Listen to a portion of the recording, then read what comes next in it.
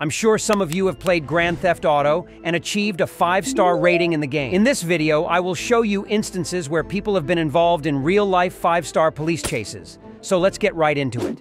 The first person on our list is involved in a police chase throughout the city, which eventually leads to a shootout. The SWAT team corners him in one place, resulting in a dramatic ending. I think we can go in just a little bit tighter maybe, Jamie, now that they're just dragging them out. I don't think they'll escalate into any type of firefight. The suspect is down. The dog is out just in case.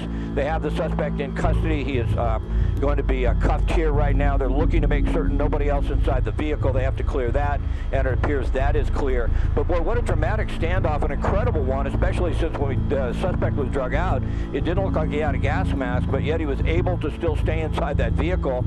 So we don't know if drugs or alcohol were involved. We don't believe this went to a... I'd have to give this man a 5-star rating because he's managed to attract the attention of the police, helicopters, the SWAT team, and even the dogs.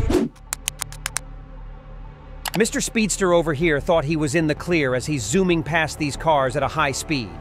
But unfortunately, like many people on this list, he inevitably would soon meet his reality. Somehow he loses control and gets into a crash which allows the police to catch up to him.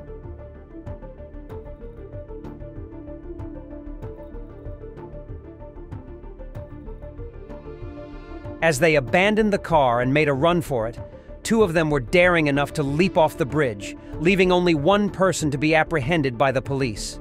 With adrenaline pumping so intensely, they probably didn't feel the pain of their broken bones from that fall. However, sooner or later, they're bound to feel the pain.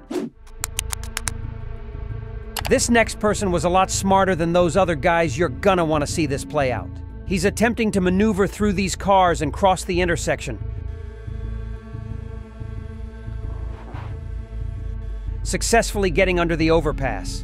It seems like he was aware of the helicopter tailing him. 10 freeway, now moving away from us here. He's under the freeway, under the overpass, right? He did not come out the other side. Did not come out the other side yet. This is always a tricky point. It's always a telltale sign. If they're looking to dump the vehicle, sometimes they will stop under the freeway. He's out of the vehicle! Finally, you can see the car on the other side, but with no one in it. Let's see what the reaction is like when the cop pulls up. I mean, God only knows. This is a new one on me, guys. Try and open it up. Is it okay? It's open, and here it comes to an end. This is the first guy on this list that was able to make their 5-star rating go down to a 2-star rating. That's very impressive, but this other person didn't have the same luck. This guy stole a minivan, abandoned it, and then made a run for a gas station. And he's going to try to run on foot now.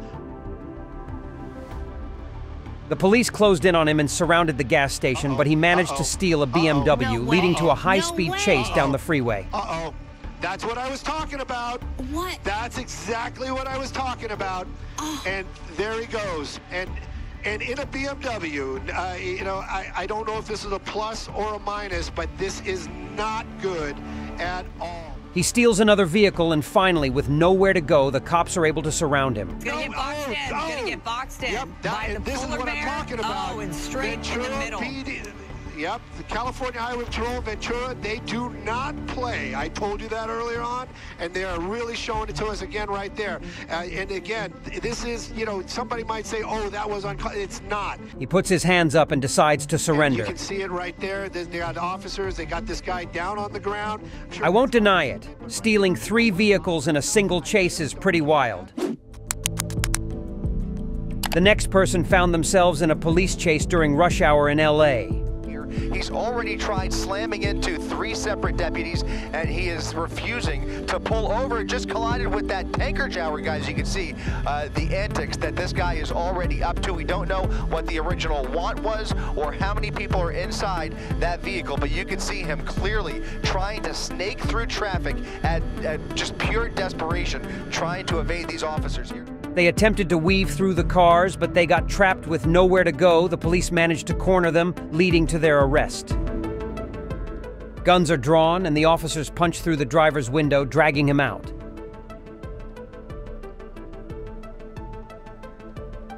Driver who led them on a dangerous pursuit here, and it looks like they've forced him to stop. This one is definitely unusual because the police are chasing a U-Haul truck. At first it seems like he's stopping on the side, but he tricks the police and presses on the gas. That's your lane.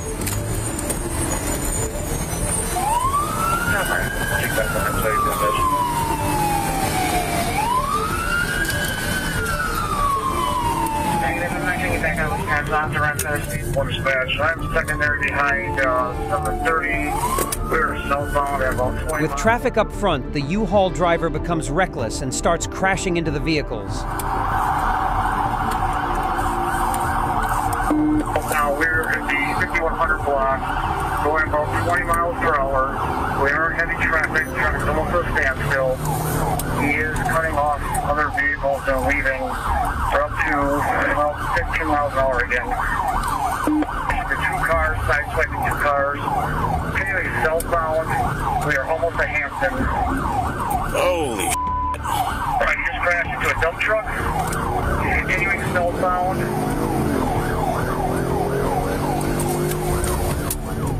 Chevron 45, any back 28.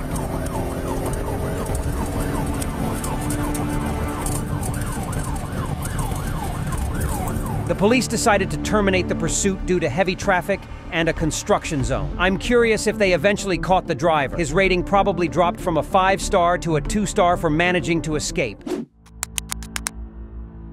This next individual was driving at high speeds. This is some extreme driving, hitting almost 80 miles an hour here, continuing northbound. We were using that median lane, and now we're back on the right side of the lane. Now this driver's hopefully slowing down a little bit, going through hopefully that intersection. But the police caught up to him not long after when he ran into some traffic. Here's how the situation unfolded. Now it's going to be hard to see here as we go under a tree. We're going to see that car come back out from that driveway, from using that sidewalk. Hopefully LAPD was able to get around that car as well, and we're continuing northbound now on Crenshaw. They have the doors open, and it looks like we may have had some contact here between the suspect vehicle and that silver. Suddenly, a good Samaritan decided to assist the police by ramming his truck into the vehicle. Almost in a panic now, and a truck may be getting involved, possibly blocking him in. This truck, it's hard to tell if this truck is trying to get involved or if this is just accidental. It's absolutely intentionally trying to get involved in this. The police arrived with their guns drawn and instructed the civilians to exit their cars in case a shootout broke out. The suspect has his hands out, which is definitely a good sign. They did witness him toss one gun out of the vehicle, but they are uncertain if he possesses any other weapons, so the police officers are proceeding with caution. The suspect gracefully rolls onto the ground, which might suggest he's under the influence because that behavior isn't normal. However, not long after, he is arrested at the scene.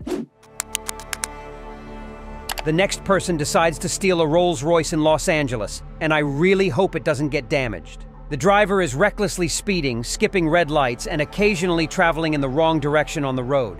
There was also some talk that maybe the driver also had a weapon with him, which makes this person even a bigger threat. California Highway Patrol backed off because of the reckless driving in the traffic area. As you can see, that is continuing now. We're very, very close to Dodger Stadium. Right here, the driver almost collides with the Rolls-Royce, but they avoid contact. Oh, look at that.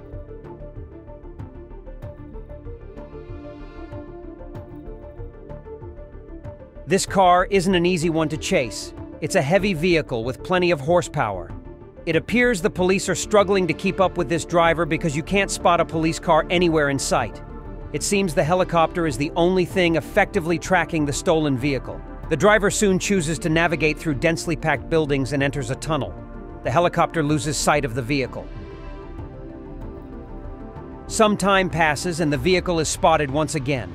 Unfortunately, that was the last time they saw the vehicle as it disappeared behind a cluster of buildings. This driver managed to shake off all pursuers in this chase. If you enjoy true crime content, please consider subscribing to see more.